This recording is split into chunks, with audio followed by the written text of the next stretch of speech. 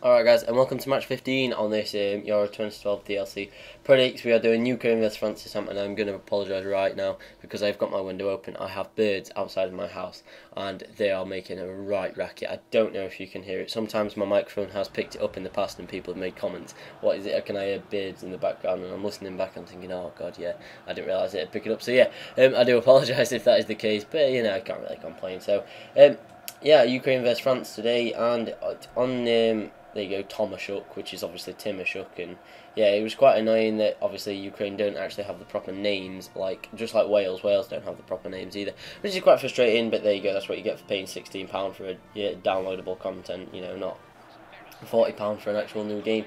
So yeah, the score, it's going to sound so hypocritical, but to start off with, I said that France would demolish England and that Sweden would demolish Ukraine.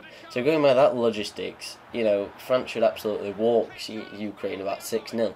But I think it will actually finish 0-0. That's because I have seen all 4 teams play now in the Group D, because I've seen all the teams play, and I just think that I just think that, you know, Ukraine really impressed me against Sweden, picking up the 2-1 win, and France were good, very good against England.